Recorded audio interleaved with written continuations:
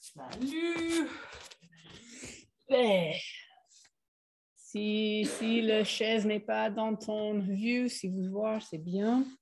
On va faire encore du yoga pour le dos, mais vraiment pour le dos en bas, pour le sacrum. C'est ça. On n'a besoin pas d'expliquer plus. Tout le monde connaît le sacrum. Tout le monde connaît le dos en bas. On est bien. Donc, trouve une position confortable. Ferme tes yeux. Et juste fais une grande inspiration. Et quand tu expires, vraiment expire ton journée. Expire les gens que tu avais rencontrés aujourd'hui, le travail que tu avais fait. Expire toutes les émotions, les choses que tu avais mangées. Expire toutes les choses que tu penses que tu as à faire ce soir. Expire le passé, l'avenir. Et vraiment juste devenir ici maintenant. Donc, respire et devenir ici maintenant dans ton corps, le poids de ton corps assise. Et vraiment imagine, ressens cette diamante. Il y a le pubis, le coccyx et les 12 ischions. Donc, les 12 os de ton fesse et tu es vraiment bien assise à le centre. À le centre de cette diamante et tu sens le colonne vertébrale qui remonte vers le ciel, qui descend vers le sol. Tu respires avec le ventre qui gonfle et dégonfle. Le mâchoire qui détend, les épaules, le front qui détendent. Respire. Et on va faire une grande inspiration et quand tu expires, tu vas fredonner.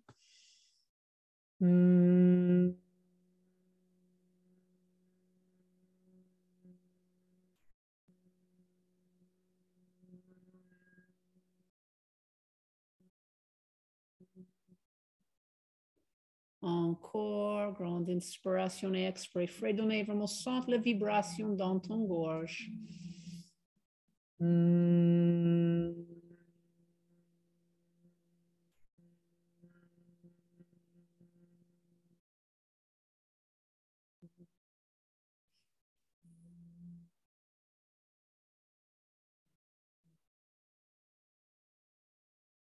Et ouvre tes yeux doucement et on va commencer position enfant.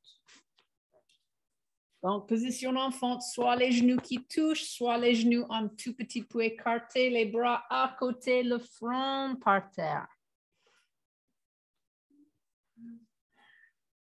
Mais vraiment respirer, vraiment ressentir le poids de ton front par terre. Si tu as besoin d'utiliser ton brick pour que le front est un petit peu plus élevé, ça c'est OK.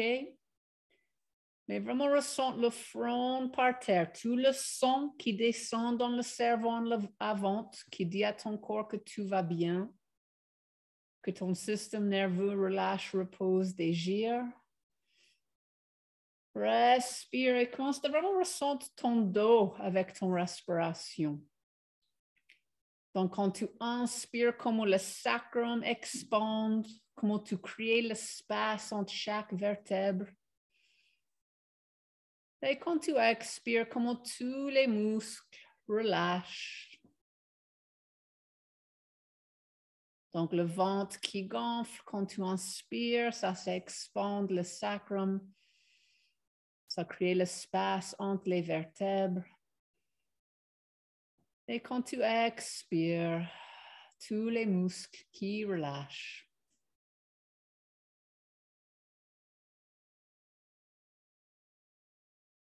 Et juste être vraiment présente à ton dos,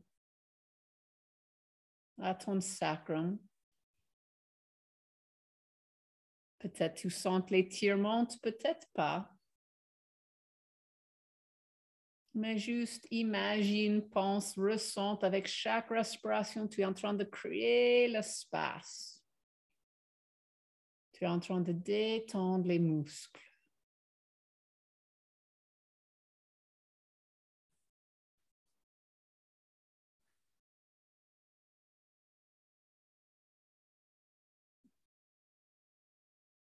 Après, trouve une façon d'allonger sur ton dos.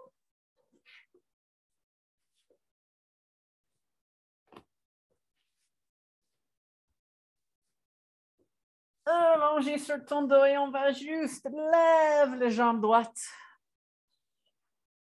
Et juste pointe et flex. Et pointe et flex le pied. Pointe et flex le pied. Pointe et flex. Pointe et flex. Après, relâche le pied. Amène les bras derrière le cuisse. Commence de tirer les jambes vers la tête. Tu arrives où tu arrives. Après, on va expirer, juste plier les genoux un petit peu. Et inspirer tendu. Expirez, plie les genoux un petit peu. Inspirez, tendu. Expirez, plie les genoux un petit peu. Inspirez, tendu. Dernière fois comme ça, expirez, plie les genoux un petit peu. Inspirez, tendu. Après, plie les genoux, prends le grand orteil avec ton main et commence de tendre les jambes. Tu arrives où tu arrives. Garde l'autre jambe pliée pour que tu vraiment sentes ton sacrum qui relâche par terre. Quand tu inspires, continue de ressentir qu'est-ce qui se passe dans ton dos, que ton dos pousse contre le sol quand tu inspires. Ça relâche quand tu expires.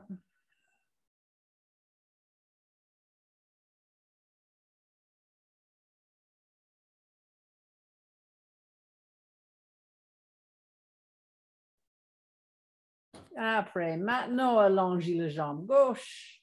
On va prendre le pied avec la main gauche et on va laisser les jambes aller vers la gauche. Tu arrives où tu arrives, respire.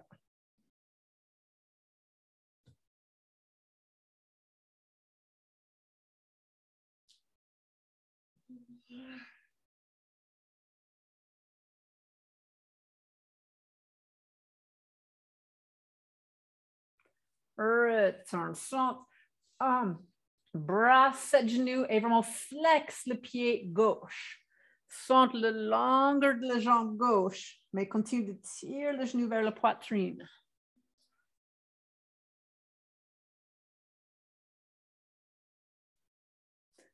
Après, on va plier le genou vers la poitrine. Donc, vraiment, tire le genou vers la poitrine et après, pousse contre tes mains. Donc, tu pousses le genou vers la poitrine, mais tu pousses le genou contre les mains. Donc, tu engages un petit peu les jambes, les muscles, respire. Relâche ton mâchoire. Après, relâche et cette fois, tu vas amener les mains pas autour du genou, mais en haut. Et c'est comme tu vas pousser le genou loin de toi, mais avec ton genou, tu vas pousser contre toi. Respire.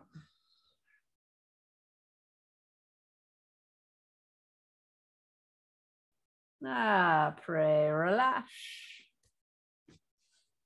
Remettre les deux pieds par terre. On va lever les jambes gauche et flex le pied. Pointe le pied. Et juste flex et pointe à ton vitesse.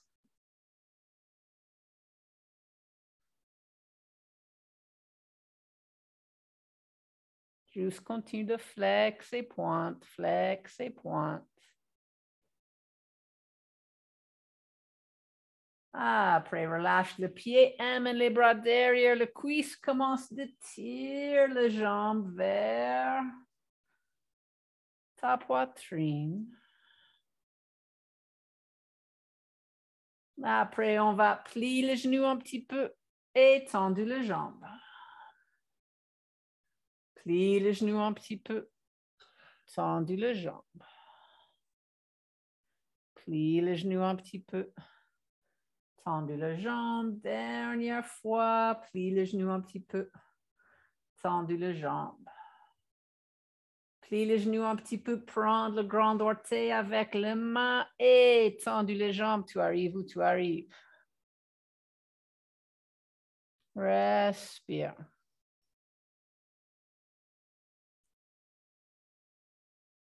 Mais garde les genoux pliés pour que tu sentes vraiment le sacrum est bien, bien carré. Tu as le sacrum par terre égal.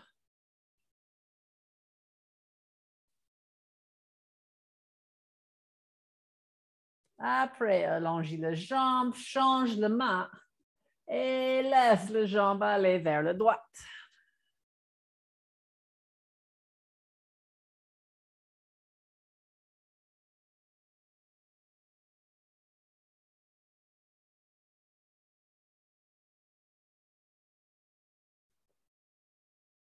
Retourne, sente, embrasse le genou, flex le pied droit.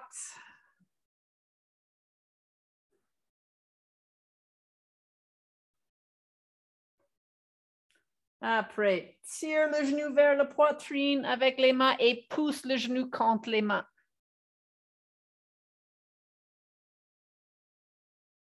Respire.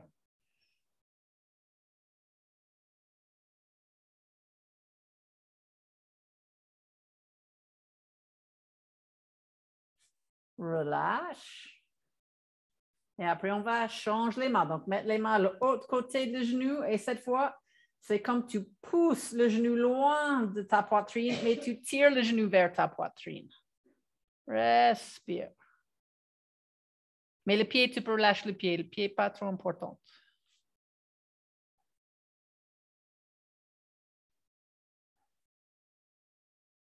Relâche ton mâchoire. Après, relâche. Mets les deux pieds par terre. On va relever la jambe droite. Et on va descendre le pied contre le genou gauche. Donc, le pied. Donc, le pied, non, pas le cheville, le pied. Donc, tu as vraiment les bas de le pied contre les jambes. On va mettre les mains par terre et on va inspirer, lève le bassin. Tu arrives où tu arrives, garde les hanches bien carrées.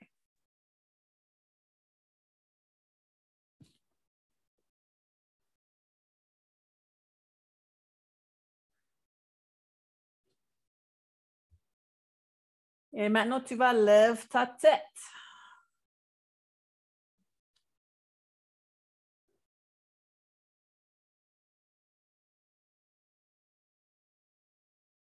Redescends ta tête.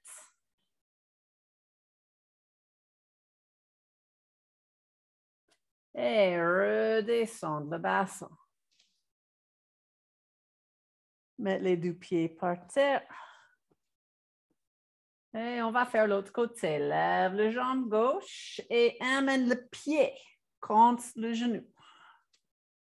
On va inspirer, lève le bassin. Garde les hanches carrées, respire.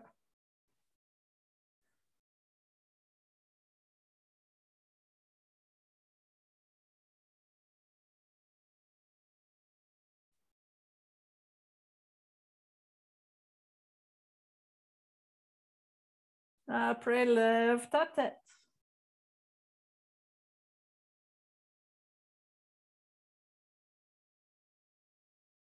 Relâche ta tête. Et relâche le bassin, mets les deux pieds par terre. Respire. Après, si tu as ton brick, tu peux mettre les briques entre les cuisses. Si tu n'es pas en brick, ça c'est OK. Juste écarte les pieds au niveau des hanches et imagine que tu as un brick entre tes cuisses.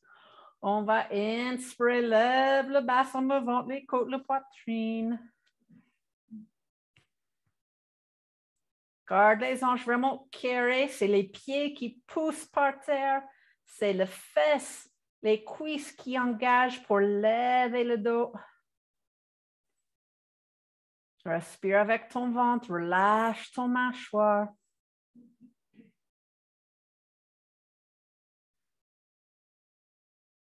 Et après, lève ta tête.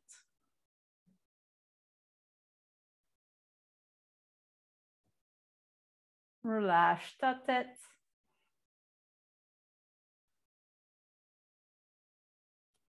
Peut-être tu peux lever les bassins, les hanches un petit peu plus, peut-être.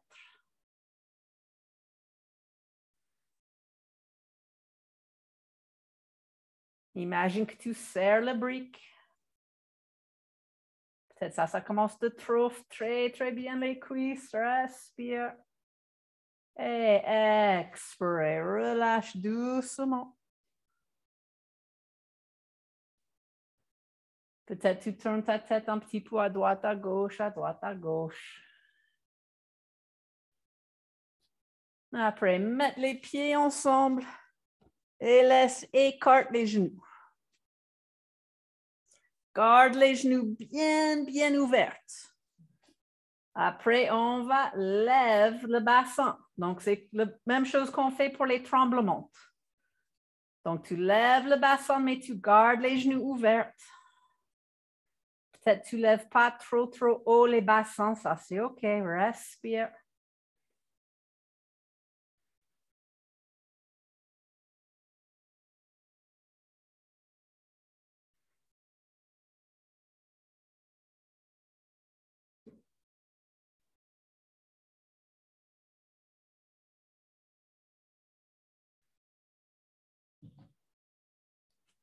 Expire, relâche.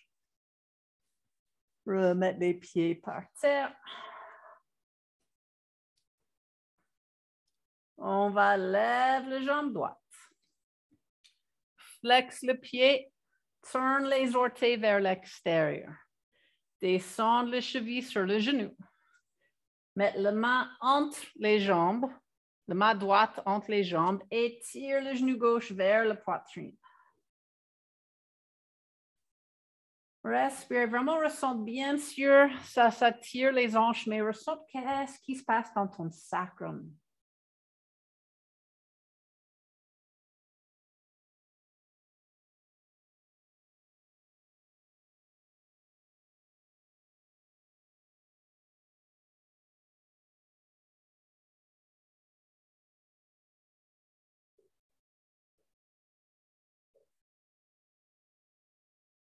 Continue de respirer, de tirer.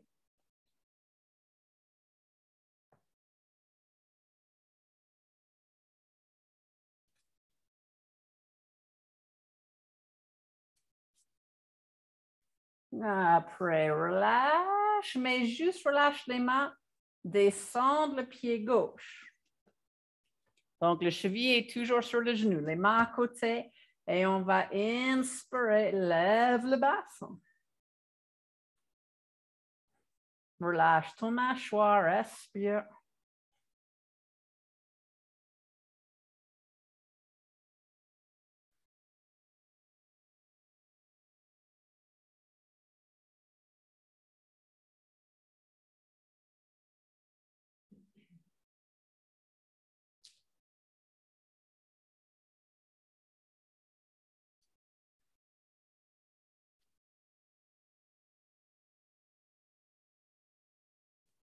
Expire, redescend. Après, on échange les jambes.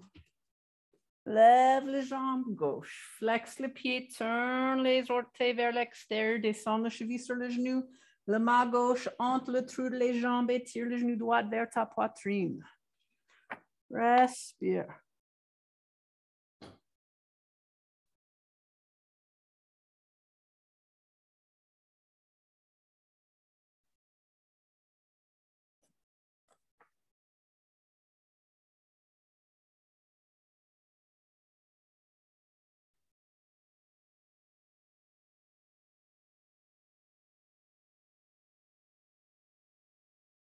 Remettre le pied droit par terre. Relâche les bras. On va inspirer, lève le bassin.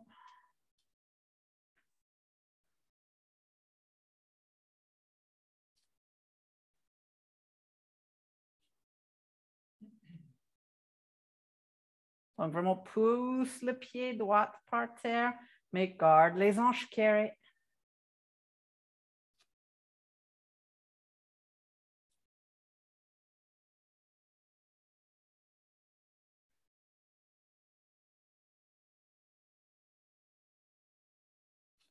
Expirez. Redescendre. Les deux pieds par terre, juste respire, ressens ton dos, ton sacrum.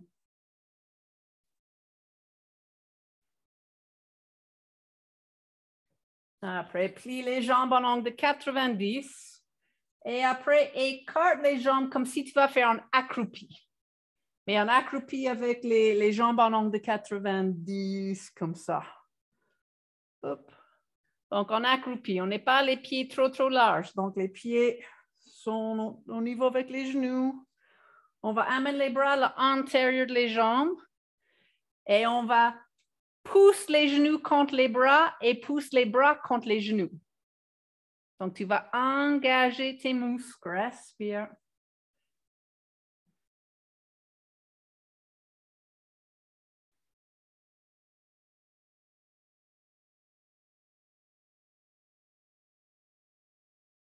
Et relâche. On va amener les mains à l'extérieur des genoux. Et on va pousser les genoux contre les mains et les mains contre les genoux. Donc, tu travailles plutôt les muscles à l'extérieur des jambes. Respire. Donc, c'est comme tu essaies vraiment d'écarter les genoux, mais les mains bloquent. Respire, relâche ton mâchoire. Relâche. On refait, amène les bras à l'intérieur des genoux. On va pousser les bras contre les genoux et les genoux contre les bras. Donc, c'est comme tu essaies de serrer les genoux, mais les bras bloquent.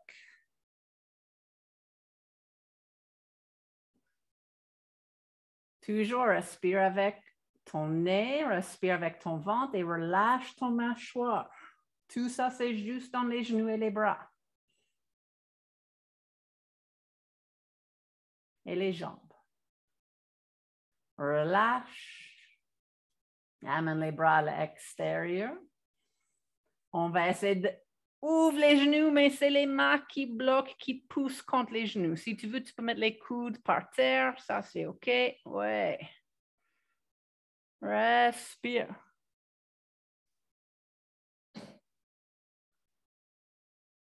Après, relâche, ferme les genoux. Tu peux faire les cercles avec les genoux, avec les cuisses. Fais les choses qui sont bien pour toi. Après, roule sur un côté. Et devenir en quatre pattes. Donc, quatre pattes, genoux en dessous des hanches, écartés, les mains en dessous des épaules ou un petit peu en avant, comme tu ressens, mais les doigts bien ouverts et qui poussent par terre, les mains qui poussent par terre. On va inspirer, creuser le dos. Et expirer, ronde. Et vraiment ressentir cette vague. Inspirez, creusez le dos. Le mouvement commence à la coccyx et ça finit à la haut de la tête. Expirez, ronde. Toujours, ça commence à la coccyx et ça finit à la haut de la tête. Donc, je suis ton respiration. Suis le vague dans ton colonne vertébrale. Encore.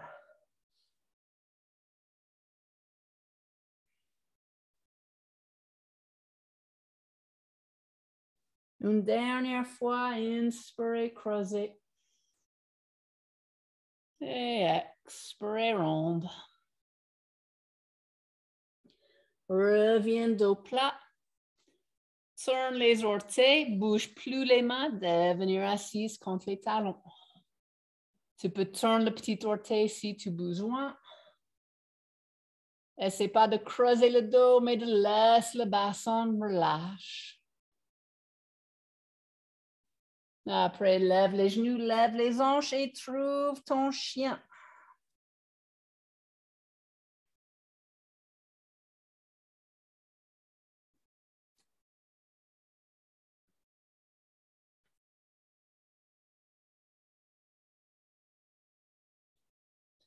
Toujours relâche ton mâchoire, pousse les mains par terre et en avant, pousse le poitrine derrière, tire les talons vers le sol.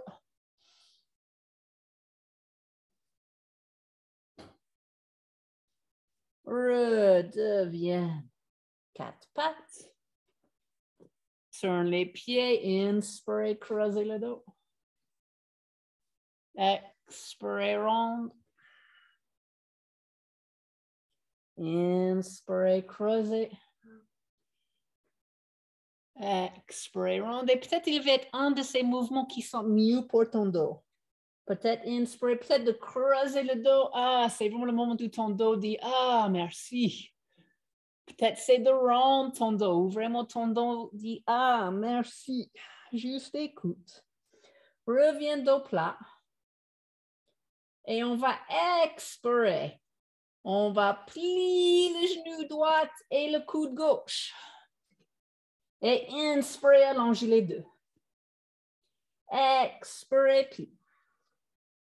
Inspirez, allongez. Expirez, plie. Inspirez, allongez. Dernière fois, expirez, plie. Inspirez, tire. Garde les hanches carrées, flexe le pied, tire le talon loin derrière, tire les doigts loin en avant.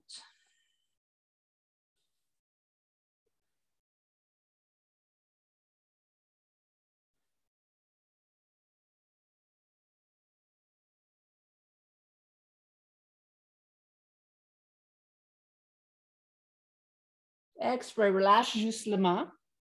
Après, relâche les orteils. Et ça va être un mouvement un petit peu bizarre peut-être. On va tourner ce pied gauche. Après, on va amener le genou droit derrière. On va écarter les pieds. Et peut-être tu as besoin de maintenant bouger les mains parce qu'on avait bougé les hanches. Donc, garde en axe avec ton corps. Après, c'est comme tu vas être assise. Et tu descends ou tu sens le tirement. Donc, si tu sens le tirement et tu es là, OK, tu es là. Si tu peux être assise, tu peux être assise, mais continue de tirer les mains en avant. Respire. Donc, c'est vraiment ces genoux à genoux, mais c'est une autre façon de faire pour les gens qui ne peuvent pas devenir assises. Est-ce que tout le monde sent ça dans leurs cuisses, dans leurs hanches? Pas du tout? Donc, écarte les pieds plus et devenir assise. Respire. Tu sens? Ouais.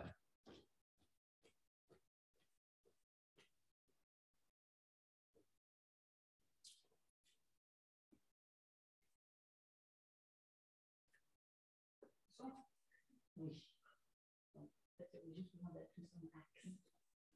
Après, reviens en quatre pattes.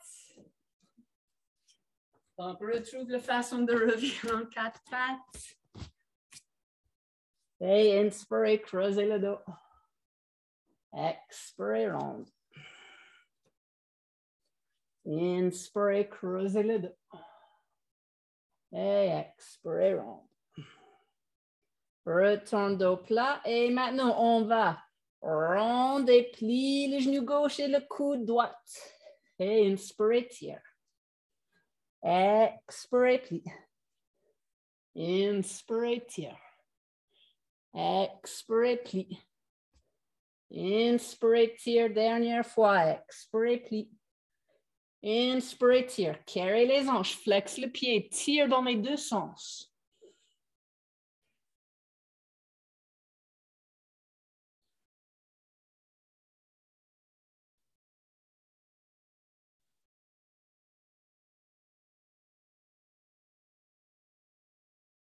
Expirez, relâche la main. Relâche le pied. On va amener ce pied droit en avant. On va amener le genou derrière. Peut-être on tourne un petit peu l'axe de notre corps, tu vas voir.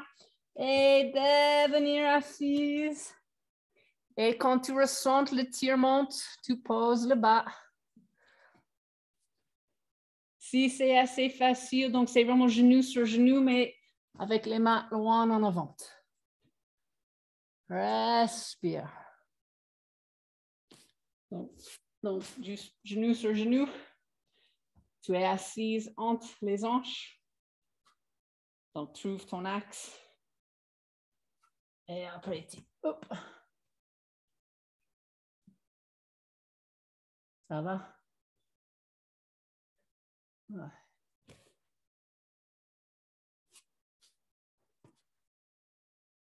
Après, retrouve 4 pattes.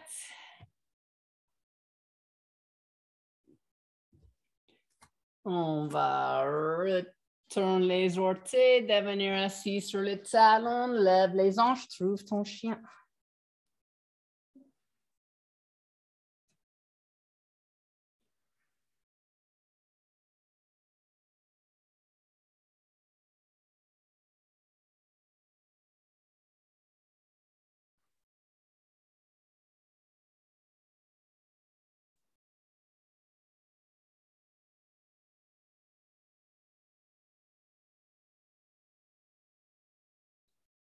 Plie tes genoux. Marche tes pieds vers tes mains.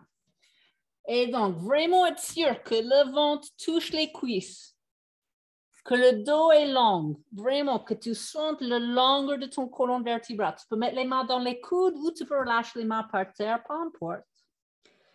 Et après, petit à petit, tu commences à lever les os de ton fesse, mais toujours avec ce dos long. Donc, si tu ressens que tu travailles le dos, replie les genoux.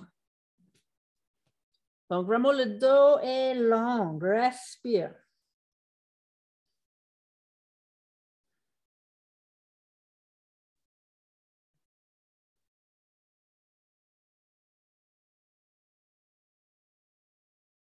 Tu peux faire oui et non avec ta tête.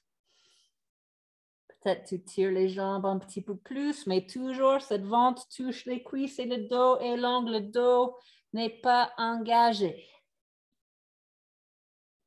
Après, plie les genoux et redresse doucement, vertèbre par vertèbre. Garde le menton à la poitrine. Quand tu sens équilibré, à ce moment, tu peux relever la tête. Trouve ton montagne. Et vraiment, essaie de trouver le bassin neutre. Donc, tu as les pieds qui poussent par terre. Tu as les genoux un petit peu pliés, donc on ne serre pas les genoux. Parce que regarde, si tu serres les genoux, ça bloque le bassin. Donc, les genoux sont un petit peu pliés, mais quand même, on engage les cuisses. Après, on n'est pas le dos creusé et on n'est pas le dos rond, mais vraiment, on a juste le dos neutre. Mais après, on lève les côtes, écarte les poitrines, relâche la tête, tire le haut de la tête.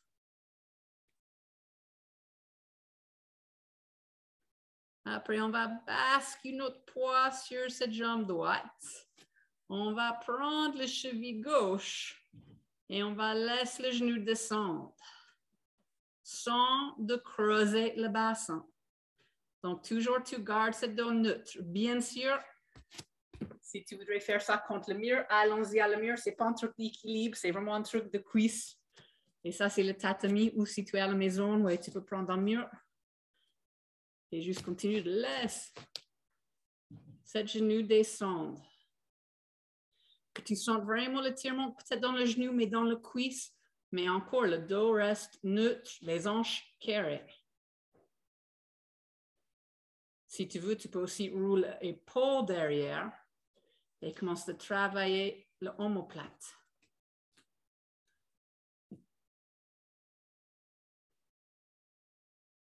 Et après, pour certains de vous, ça va sentir mieux de rendre le dos.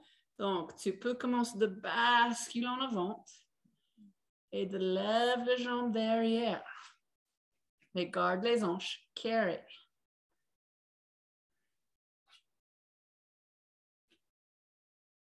Expirez, relâche. Et tu peux bouger les pieds, bouge les doigts. Vraiment, si tu veux aller à la mur, c'est OK. Et tu vas ressentir, pour les gens qui aiment beaucoup plus de rendre le dos, ça va sentir moins bien parce que ça, c'est comme de creuser le dos. Donc, peut-être ça, c'est pas le truc pour toi. Quand on vraiment fait les choses avec le dos, tu as besoin de ressentir, c'est quoi le mouvement que ton dos a besoin? Est-ce que ton dos a besoin de l'expansion? Et ça, c'est l'expansion. Ou est-ce que ton dos a besoin de contraction? Et chaque dos est différent, chaque moment est différent. Donc, on travaille les deux. Donc, on va basculer le poids sur cette jambe gauche. Prendre le cheville droite. Laisse les genoux tomber en avant. Garde le bassin, le dos neutre. Et continue de tirer le genou derrière. Mais le dos est neutre. Respire, respire. Donc, ça tire plutôt dans le genou et dans le cuisse. Un petit peu dans cette psoas.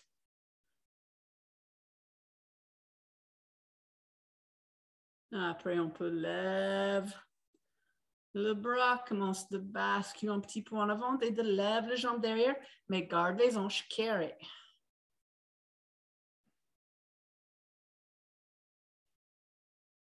Expire, relâche. Tu peux faire les cercles. Tu peux retourner à ton tapis.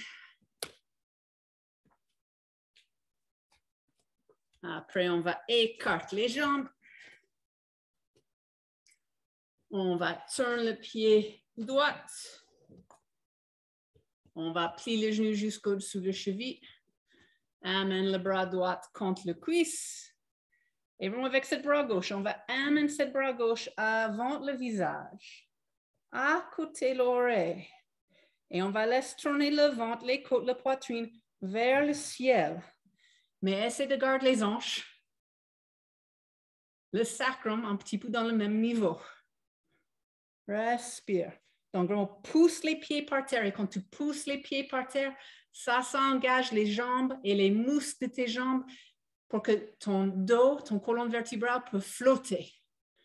Et bien sûr, peut-être on n'est pas assez musclé pour que ça flotte, mais c'est OK. C'est le petit à petit, étape à étape. Respire, pousse les pieds, pousse les pieds.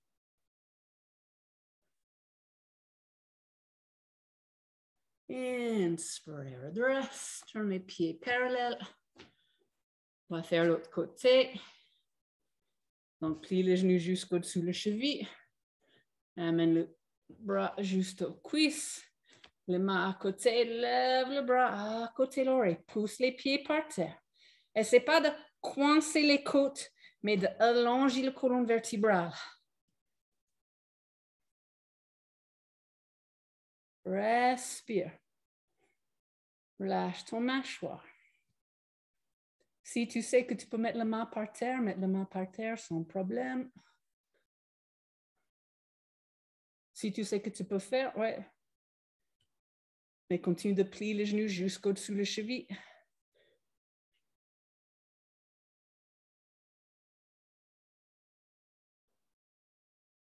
Inspire, redresse. Tourne les pieds ensemble. Retrouve ton montagne.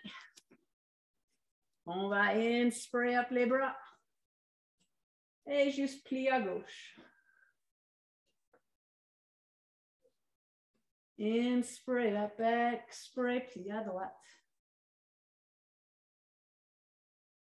Inspire up, expire, plie les genoux. Et vraiment relâche le ventre contre le cuisse, le poitrine contre les cuisses et après commence de tendre les jambes. Mais toujours avec cette dos bien, bien longue. Respire.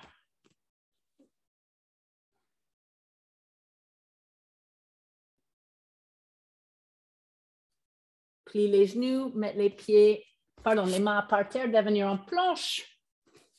Et après, devenir en planche sur les avant-bras. Respire. Tu ne voudrais pas le bassin qui descend, ni le fesse trop haut. Essaie vraiment d'avoir une bonne ligne. Si ça commence à devenir trop dur, bien sûr, tu peux descendre les genoux, mais continue d'engager tes abdominaux. Respire avec ton ventre, ton nez, relâche la mâchoire.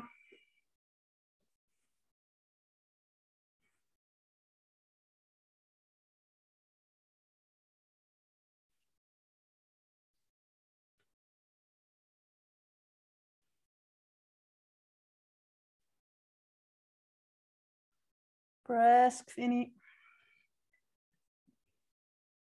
Après, descends les genoux, tourne les pieds, Descendre le bassin, devenir un sphinx. Donc, les coudes jusqu'en dessous des épaules. Engage ton fesse pour protéger le dos. Donc, engage le fesse. Lève le cœur vers le ciel et pousse le cœur vers l'avant.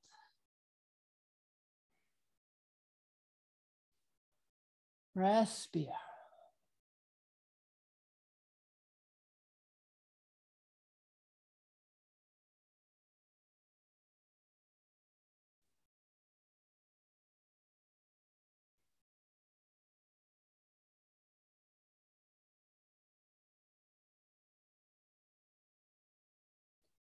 Expire. Allonge sur le ventre. Relâche ta tête.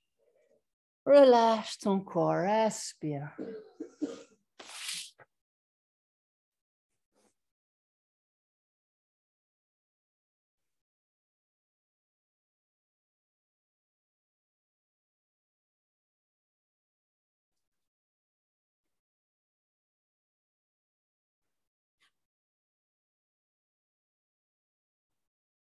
Relâche les bras à côté le corps, relâche ton front par terre et on va inspirer, lève juste la jambe droite.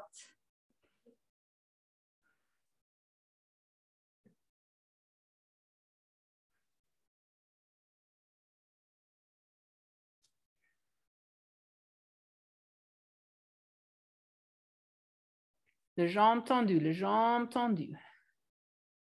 Et expirez, relâche.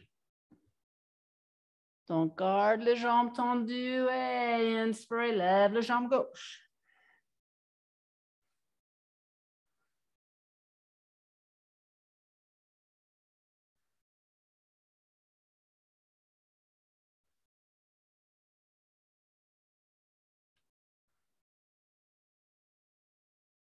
Expirez, relâche, tu peux tourner ta tête en côté. Respire.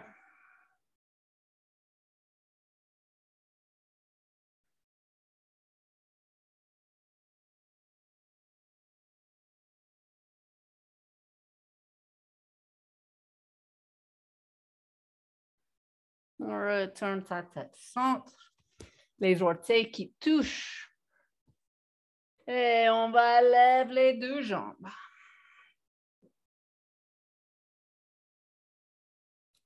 Bien sûr, si les orteils touchent plus, ça c'est OK, mais essaie que les jambes restent le plus proche possible. Donc, pas les jambes écartées. Respire.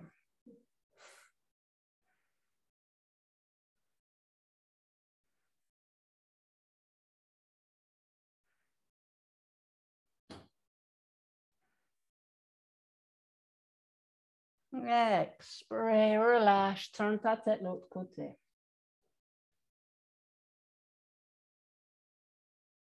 Et encore, ressens ton ventre qui gonfle et dégonfle, l'expansion de ton sacrum quand tu inspires. Tout qui relâche par terre quand tu expires.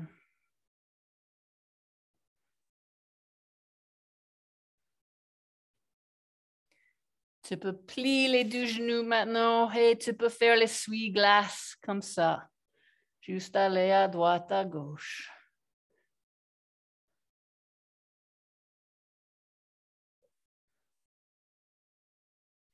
Après, trouve une façon de revenir en quatre pattes. Commence avec les genoux écartés.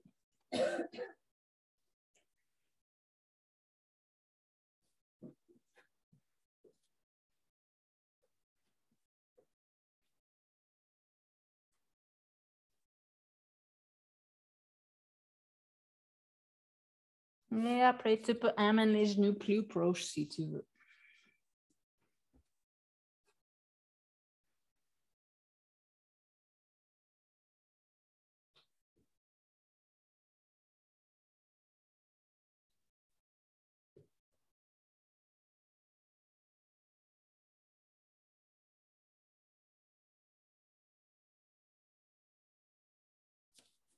Reviens en quatre pattes.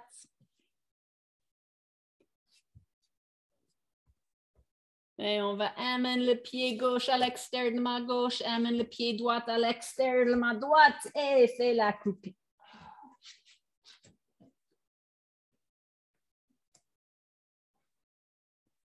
le mieux que tu peux. Après, on va amener les bras à l'intérieur des jambes.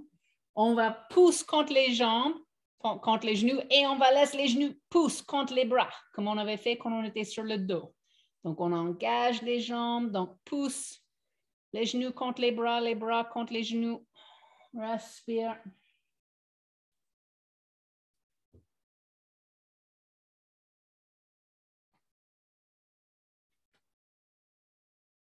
Après, relâche.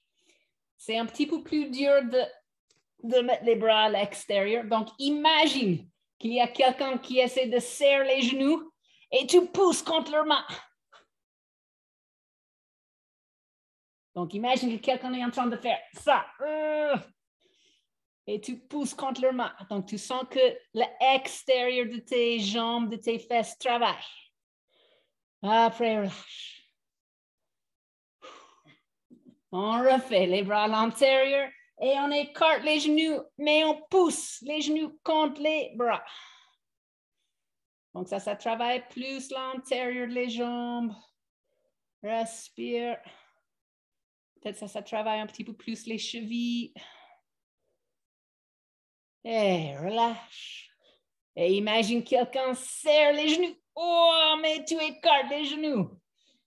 La façon vraiment de faire ça aussi, c'est vraiment de pousser l'extérieur de tes pieds par terre. Vraiment pousse l'extérieur de tes pieds par terre et imagine quelqu'un essaie de serrer les genoux. Respire, respire, respire.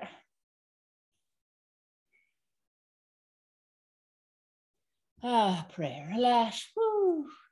Et doucement, devenir assise. Et juste embrasse tes genoux un petit peu.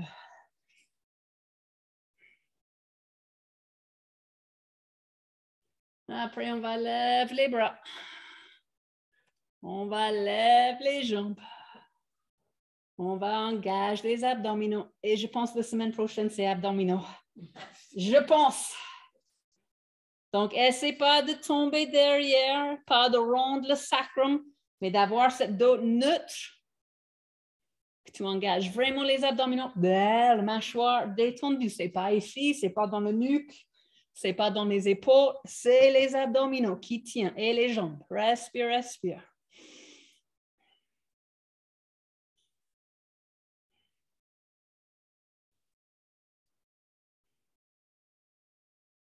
Et expire, relâche. On rallonge sur le dos.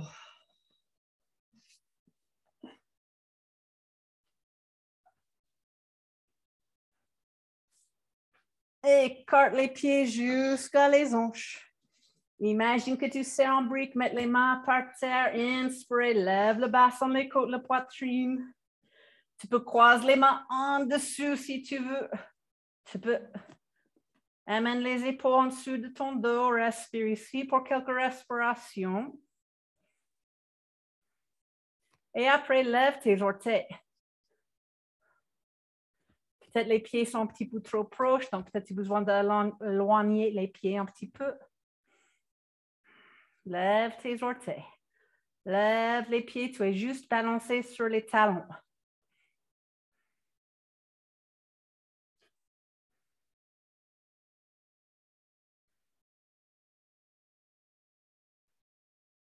Relâche les bras, redescends doucement. Respire. On refait ça une dernière fois. Lève le bassin, le ventre, les côtes, la poitrine, croise les mains sous les fesses. Tu peux rouler les épaules en dessous de le dos.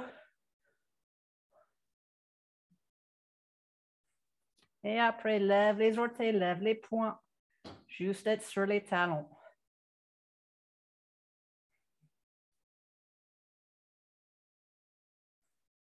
Ça va chauffer les cuisses encore plus.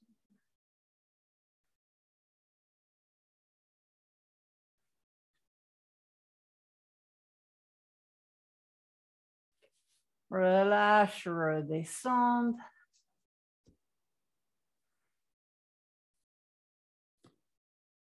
Embrasse tes genoux.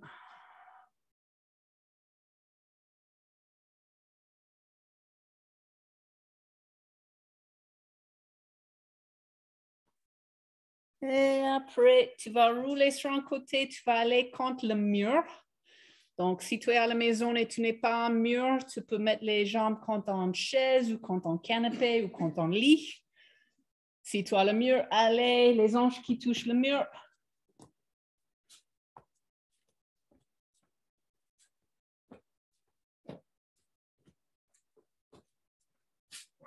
Si tu as ton règle, toujours ça c'est une décision à faire pour toi. Si tu n'aimes pas de faire ça, juste fais un shavasana.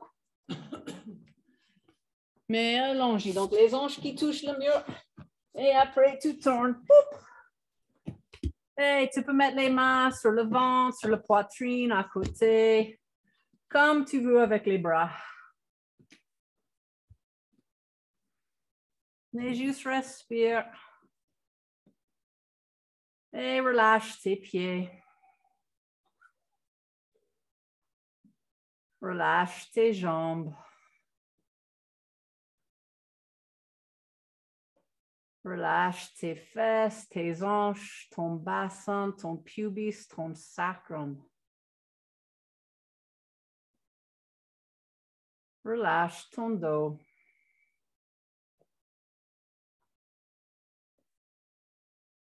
Relâche ton ventre. Ta poitrine. Tes épaules, tes bras, tes mains, tes doigts.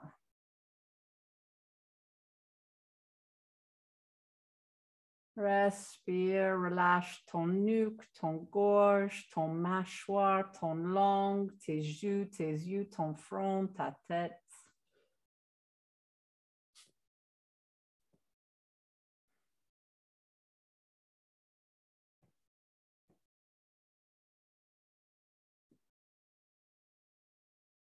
Respirez, vraiment ressens les os de tes jambes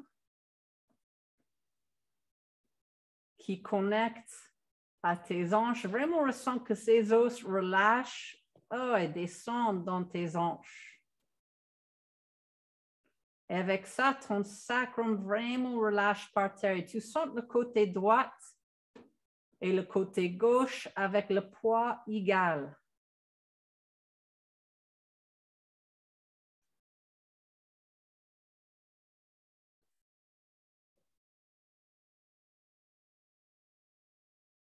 Et chaque respiration, tu relâches encore plus, encore plus. Le poids de ton corps descend par terre. Aucune séparation entre toi et le sol. Le terre accueille tout ton poids.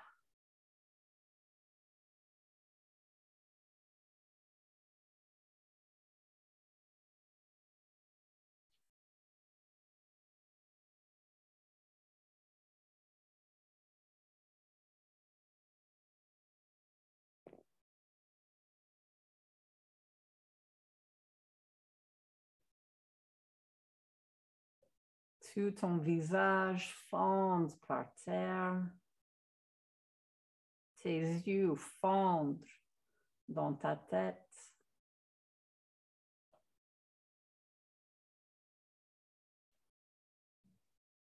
Ton respiration devenir lente et profonde. Peut-être ton respiration arrête. Tu juste laisses ton corps, ton être flotte.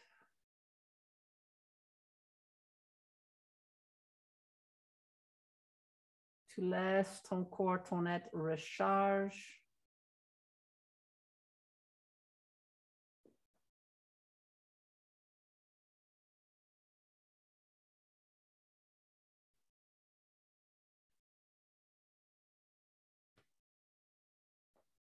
Et juste laisse la sagesse de ton corps, la sagesse de ton respiration. Trouve, ressente les endroits qui sont encore tendus physiquement, qui sont encore tendus émotionnellement, énergétiquement. Et juste laisse la sagesse de ton corps, la sagesse de ton respiration. Trouve ces endroits et relâche ces endroits.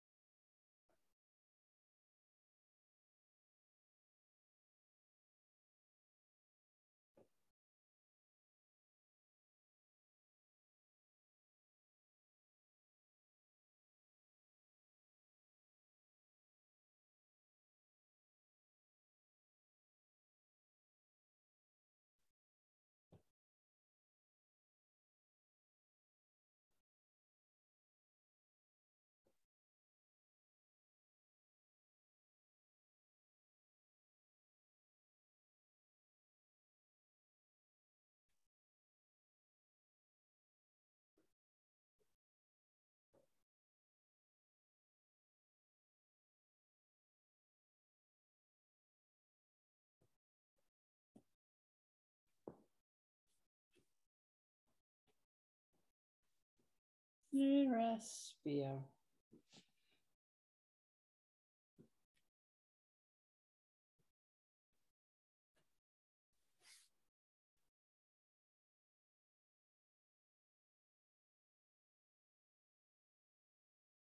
Et doucement, laisse les genoux pliés. Tu peux embrasser tes genoux. Et après, roule sur un côté. Et juste fais un câlin pour toi-même. Donc, vraiment, tu embrasses ton corps. Tu dis merci à ton corps qui est parfait. Ton corps est parfait.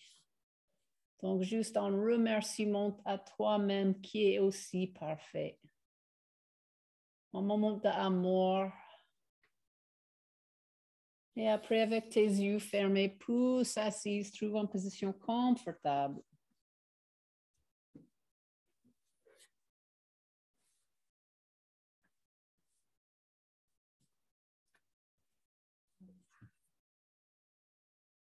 Et juste respire, ressente le calme de ton corps, le calme de ta tête, le douceur de ton respiration.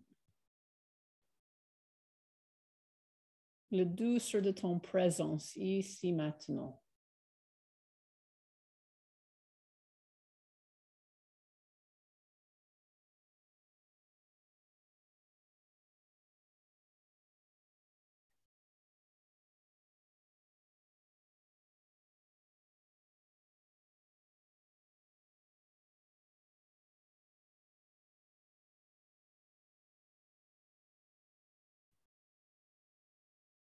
Et fais une grande inspiration. Et encore fredonner.